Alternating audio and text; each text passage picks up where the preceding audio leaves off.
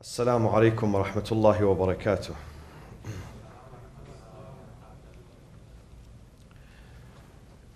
بسم الله الرحمن الرحيم. الحمد لله رب العالمين،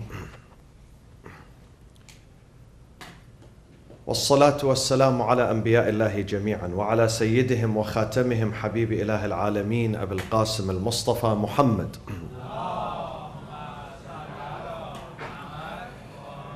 وعلى أهل بيته الطيبين الطاهرين المعصومين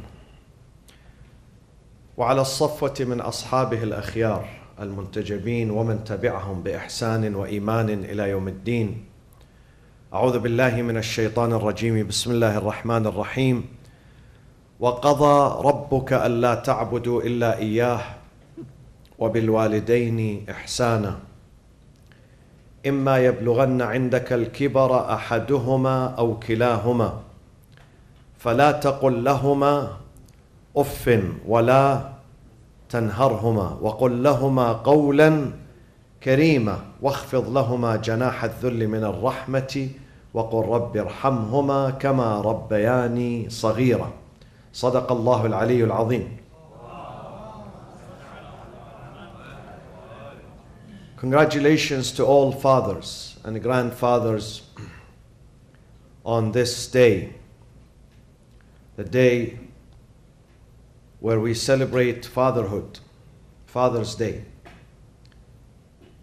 And fatherhood is a blessing and a gift. It's a gift from God, it's a blessing, it's a privilege to be a father.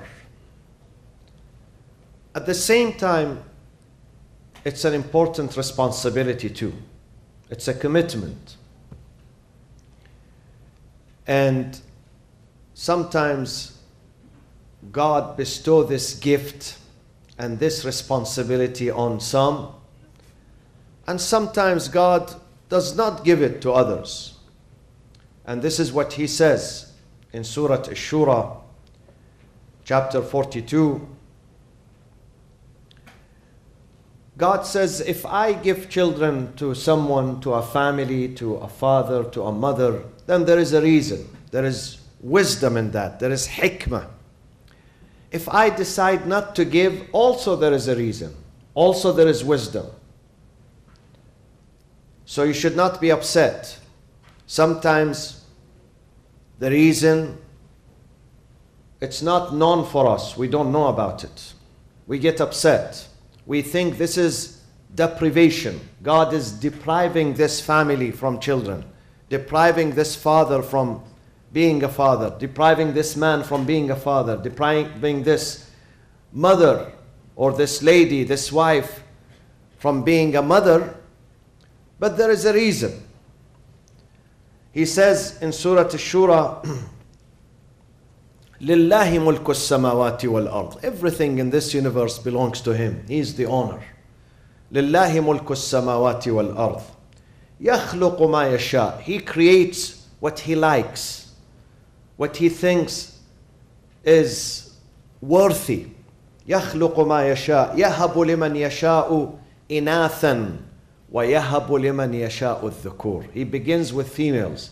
In a society, the Arab society of Mecca, where they had no respect for females, here God begins by mentioning females before mentioning males. Yahabu, He bestows for whom He likes only females. وَيَهَبُ لِمَنْ يَشَاءُ الذُّكُورِ. Some other families He bestows on them only males. Do you see some families? They have 3 males, 5, 6, 7 sons.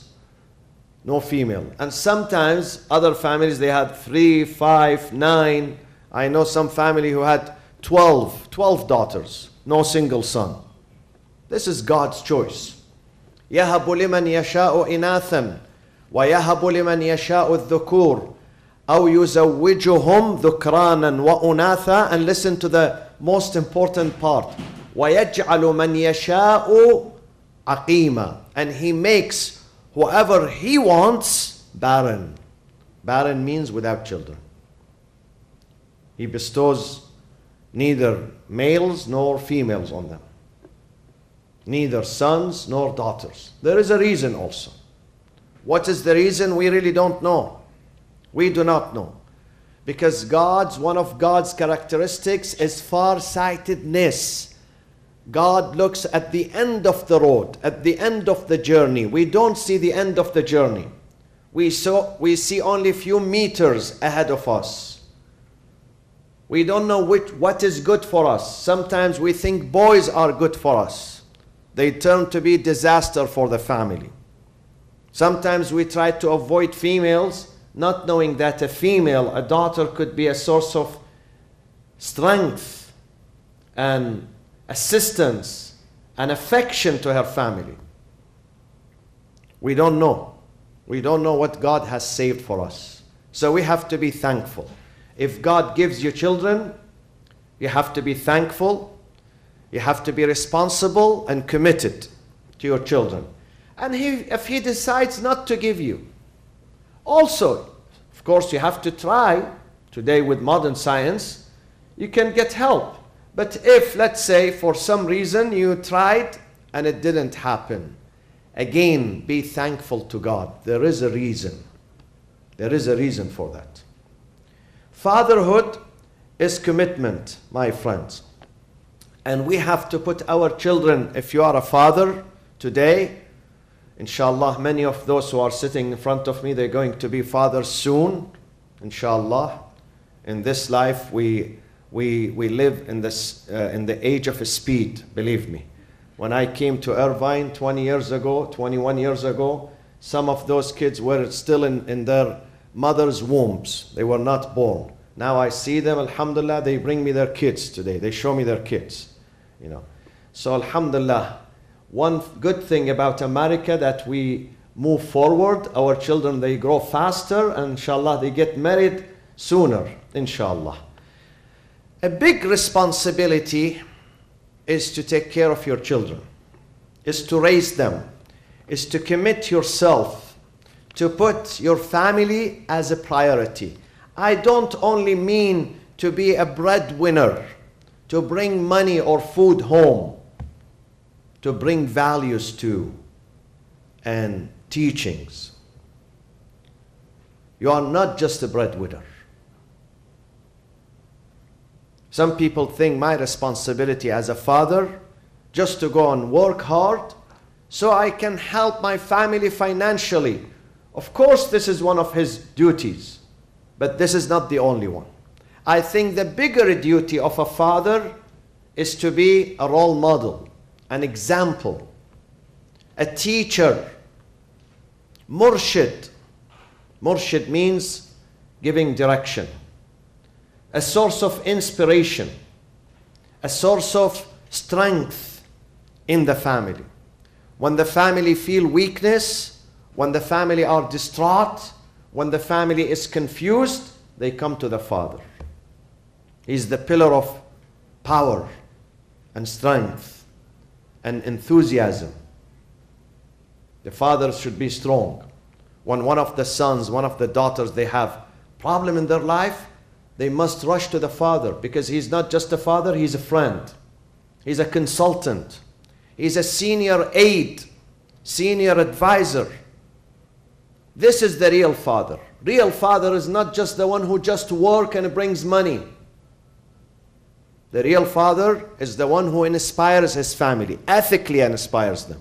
He gives direction to his family. He's a source of encouragement. When a member of the family feels weak, confused, depressed, the father is there to save him or her, to induce them with inspiration.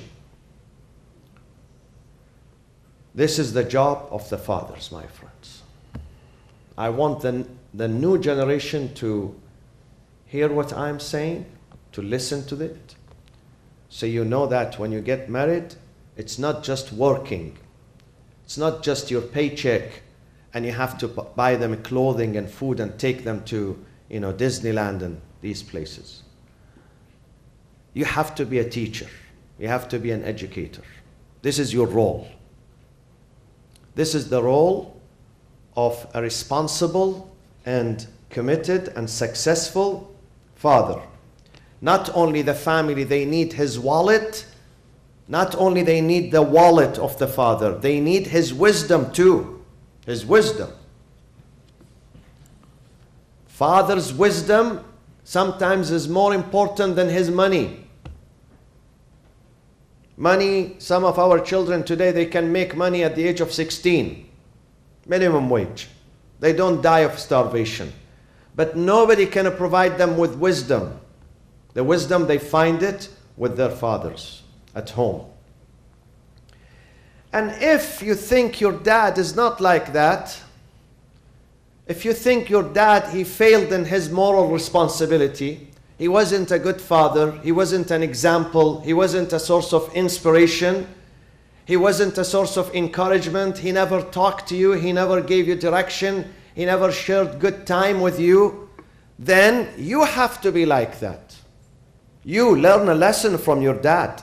Say, whatever I experienced with my dad was not good. I didn't have good experience with him. May God forgive him for what he did. But I'm going to be a different father. I learn lessons from other people's mistakes. I learn a lesson. I try to avoid them. If you think your father, some people, they come to me, they said, my dad didn't do anything. Whatever I am, it's because of me. Okay. Although I don't believe you, because at least your father brought you into this life. Your father brought you to America. Otherwise, you would have been in the jungles of one of these countries, you know. Your father was the one who brought you to this country. Your father gave you, sent you to school, gave you food. Although we tend to deny and forget the blessings and the favors of our parents, but suppose your father didn't do anything, and your father was mistaken, and your father failed you here and there. You should not do these mistakes and repeat them with your children tomorrow. Try to learn. Try to learn from the deficiencies of your parents, so-called deficiencies. Now, what is the right of the father? Sister Samana read a passage from Risalatul Huquq, the Treatise of Rights, one of the most magnificent, one of the most powerful source of inspiration. Risalatul Huquq lil Imam Ali ibn al-Hussein Zayn al-Abidin alayhi salatu wassalam. 50 rights. He puts 50 rights in this thesis, and one of them is أما حق أبوك عليك. The right of your father is such and such and such. And it is mentioned only in the Qur'an. How do we respect our fathers? It's mentioned here, chapter 17, Surah Al-Isra. وَقَضَى رَبُّكَ. God uses a beautiful term. God says, I have decreed, your Lord has decreed. Qadha, meaning more than recommendation. It's not just recommendation, it's an obligation. Sometimes God says, I'd love for you to do this and that. Recommendation. But sometimes, waqadha, it's a must. You must do this. That's the only way of success. وَقَضَى رَبُّكَ Ali. وَقَضَى رَبُّكَ. What did he decree? وَقَضَى رَبُّكَ أَلَّا تَعْبُدُوا إِلَّا إِيَّهُ. That you worship none but him, and immediately he turned from him to your parents, to your father and your mother. وَبِالْوَالِدَيْنِ إِحْسَانًا. Be virtuous to your parents. إحسانا, virtuous. وَبِالْوَالِدَيْنِ إِحْسَانًا. And then he tells you how to respect them. Look at these beautiful steps, because sometimes we get confused. What is respect? Respect is a broad term. What is it? Send them money? This is respect. Saying salam to them? And how are you, my daddy? I love you. Kissing them on the cheek? Is that the only thing we have to do? Greeting them in the morning, say, hey, I have to go to work. Daddy, hello? And then coming back from work, hi daddy, I'm tired, you know. Or there is something more into it. Definitely there is something more into it. Look at what God says. God gives us a good lesson, good direction, good decree. وَقَضَى رَبُّكَ أَلَّا تَعْبُدُوا إِلَّا إِيَّاهُ وَبِالْوَالِدَيْنِ إِحْسَانًا. Being virtuous to your parents, إحسان. إِمَّا يَبْلُغَنَّ عِنْدَكَ الْكِبَرَ أَحَدُهُمَا أَوْ كِلَاهُمَا. Once, إِمَّا means once. Once they attain an old age, either one of them or both, فَلَا تَقُلْ لَهُمَا أُفٍّ. Never say a word off. Off, it means the least expression of contempt, the least expression of irritation and annoyance. When someone is, today, let's say the weather is not very good, you say, oof. Your space is not very comfortable, you say, oof. The food that your mother cooks for you every day and puts on the table, you don't like it, Your Majesty, today the food, you say, oof. Okay? Oof is the least expression of unhappiness or discomfort. The least. I know some of them, they don't use the least. They use the strongest. They bang their hand on the table. Boom, I don't like this food. Or sometimes they break the plate because they don't like the food. Allah says, do not say even the least expression of contempt, do not say it. فَلَا تَقُلْ لَهُمَا أُفٍّ. Any expression of complaint or annoyance or sometimes irritation.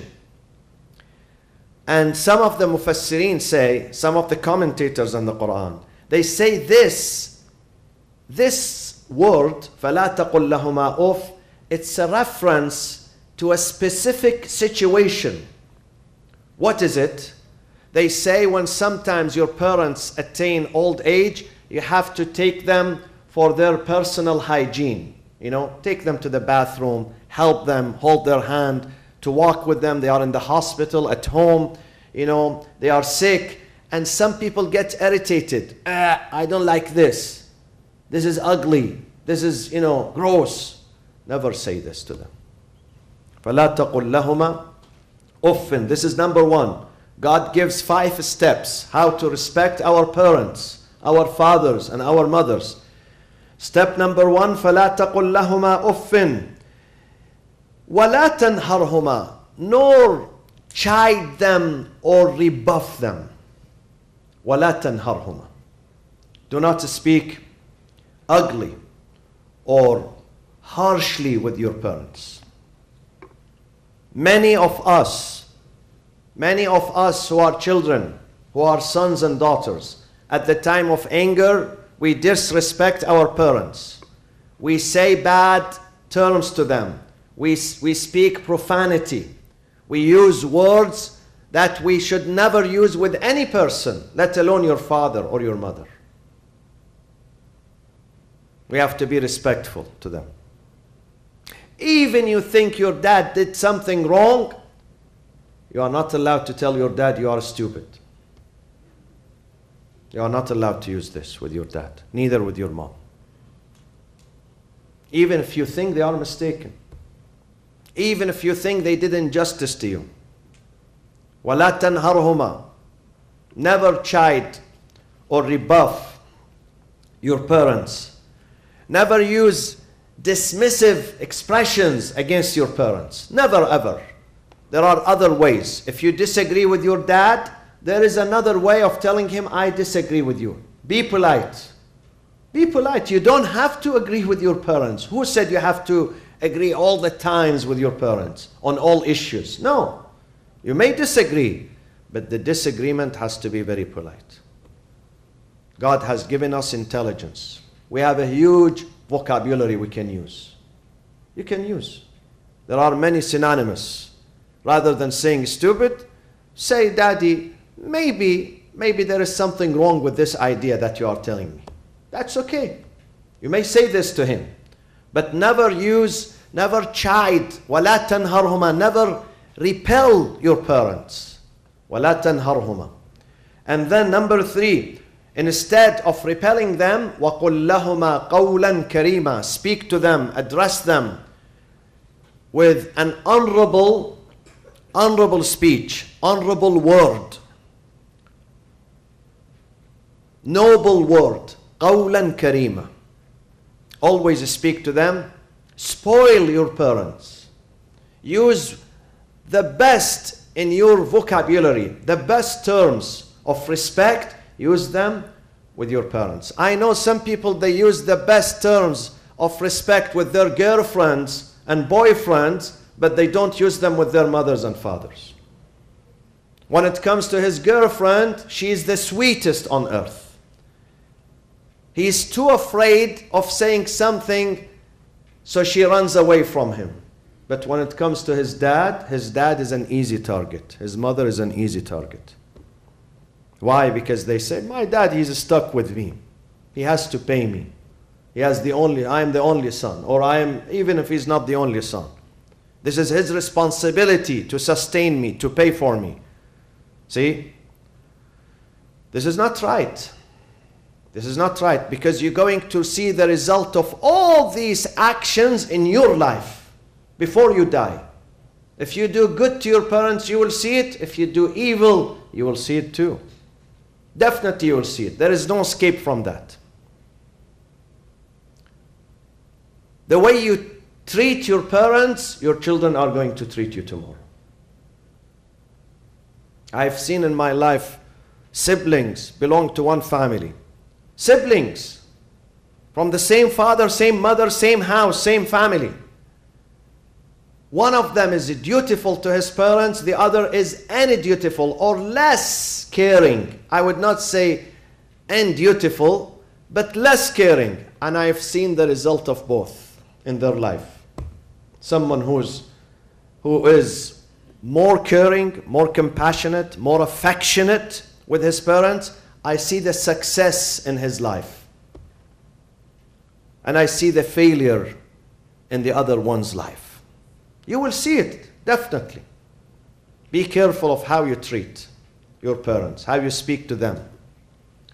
وَقُلْ لَهُمَا قَوْلًا كَرِيمًا. Always speak to them in good terms. Always respect them, even if we disagree with them. I know when we love them, when they give us money, definitely you say, Daddy, I love you. But not only when they give you money. Suppose they don't have money. That's it, he's not a father anymore. She's not a mother anymore. How about when they raised you when you were a baby and you knew nothing about this world? You knew nothing. And they changed your diaper, they took care of you, they fed you, they put their life in jeopardy because of you. Because of you and your happiness and your comfort. Be dutiful to your parents. وَقُلْ لَهُمَا قَوْلًا كَرِيمًا. And then number 4, وَاخْفِضْ لَهُمَا جَنَاحَ الذُّلِّ مِنَ الرَّحْمَةِ. Look at this beautiful expression. Beautiful proverb and parable. Lower for them out of a humility. Lower for them the wings of a humility out of mercy. وَاخْفِضْ لَهُمَا جَنَاحَ الذُّلِّ. Meaning you have to be very humble before your parents. Very humble before your mother, before your father. I know some kids, they treat their mothers like slaves. Believe me, the way a master, an owner, treats his or her slaves. The way they talk to them, the way they give them orders. You must do this for me. Or if they come home and that thing is not ready, they go mad and they start insulting and cursing their parents. You are not going to be a good mother if you do this with your mother. You are not going to be a good father if you treat your parents in this miserable way. Believe me, you fail. You lose your family. You lose your future. You lose your happiness. Even if you are rich, even if you think that you don't need your parents, you are rich. This is wrong. You need to respect them. وَاخْفِضْ لَهُمَا جَنَاحَ الذُّلِّ مِنَ الرَّحْمَةِ. Lower for them the wings of humility. Humility. Dhul. See? God says, I don't want you to disrespect yourself. I don't want any person to humiliate himself or herself except before their parents. The only people that you must humiliate yourself before them, your parents, your father and your mother. Don't do that before any person. Don't do that to your girlfriend. Don't do that to your boyfriend, to your husband, to your wife. Never humiliate yourself before your partner, before your friend, before your boss. But your mother, your father, they deserve it. They deserve it. And that has nothing to do with religion. Sometimes a person is religious, but he's disrespectful to his parents. He loses all his credits. He's not religious. This is what God says. God says, if you do the work of all the prophets, all the virtuous acts, you perform them, and you come to me on the day of judgment, you are disrespectful to your parents. You lose all your credits. You have no credits with me. Don't tell me that I spend the nights of Ramadan in adoration and worship and I have a credit with God. If you don't respect your parents, you have no credits. You have no credits. And if someone is a disbeliever in God, he doesn't believe in God, but he or she is dutiful to his parents, God will bring him success. God will still bring him success. Because this has nothing to do with being religious or irreligious, disreligious. Has nothing to do with that. It has to do with parents having rights upon you. Why? Because they brought you into this life. They took care of you.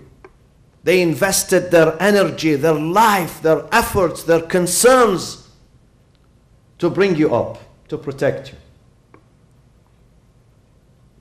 وَقُلْ لَهُمَا قَوْلًا كَرِيمًا. Always speak to them nicely. As Samana mentioned, I know we are close to each other. You know, parents are close to their children. But still you are not allowed to call your father by his first name. Or your mother by her first name. Sometimes I know the mother, she gets excited. They call her by her first name. But this is not an Islamic adab. I don't know about other cultures. Maybe it works in other cultures. But in the Islamic culture, it does not work. Of course, neither you have to tell him your majesty, your honor, no, you don't have to, Baba is a good term. When the Qur'an came asking the Muslims not to call the Prophet Ya Muhammad, the following morning, all the Muslims, they started calling him Ya Rasulallah, except his daughter Fatima. His daughter Fatima also, she called him Ya Rasulallah, but the Prophet came to her. He said to her, Ya Fatima, you are an exception. Do not call me Ya Rasulallah. Call me Ya Abba, O Daddy. Because I'd love to hear this from you. I'd love to hear my daughter calling me Daddy. I'm a father. And I'd love for my children to call me Daddy. So all the Muslims, including Imam Ali alayhi salam, they had to address the Prophet, Ya Rasulallah. One exception, that was Fatima to Zahra, she would call him Ya Abba. The Prophet said, Ahabbu li qalbi. I really enjoy when I hear it from your mouth. You call me Daddy. We have to respect when we address them. We must respect them. Address them in good term. One of the Islamic adab is when your father comes into the room, you stand for him. You stand. But what we do today, we watch television. We are busy with television, with the games. The father comes 50 times and goes out and we never pay attention to it. And the mother has to bring us the food like a servant. She puts the breakfast in front of us, the lunch, dinner, drinks, this. She cleans after us, She comes into our room. The room is a mess. And we have a servant in the house. The servant, her name is mother. We treat them like servants. This is not good. This type of Islam is invalid. This type of Islam is barbaric. It's not civilized. It's more important to bring your dad a cup of water than doing 2 rak'ah of salat. Do you know? If your dad, you know he's thirsty, you bring him some water, it is more rewarding and it has more thawab than standing and doing salat or reciting Qur'an. This is what religion tells us and teaches us. وَقُلْ لَهُمَا قَوْلًا كَرِيمًا وَاخْفِضْ لَهُمَا جَنَاحَ الذُّلِّ مِنَ الرَّحْمَةِ. Out of affection and humility, lower for them the wings of humility out of mercy. And then, last thing, وَقُلْ رَبِّ ارْحَمْهُمَا كَمَا رَبَّيَانِ صَغِيرًا. Always pray for your parents. Why? When we pray for someone, it means we love that person. Especially when you pray privately, in tahajjud, salatul layl, and when that person is not there, but you remember him or her, it means you love them. And the first people that you must love are your parents. So you have to pray for them during their lifetime and after their departure. Always. وَقُلْ رَبِّ ارْحَمْهُمَا. Say, my Lord, bestow mercy on them. كَمَا رَبَّيَانِي صَغِيرًا. As they bestowed their mercy on me when I was a child. They raised me. They had love for me. They had care for me. وَقُلْ رَبِّ ارْحَمْهُمَا كَمَا رَبَّيَانِي صَغِيرًا. There is a hadith of the Prophet. I must mention this hadith before I conclude. The Prophet sallallahu alayhi wa sallam says,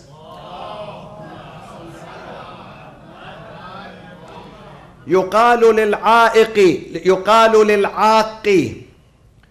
It would be said by God to someone who's disrespectful to his parents. Aq is the opposite of barr. Barrul walidain, uququl walidain.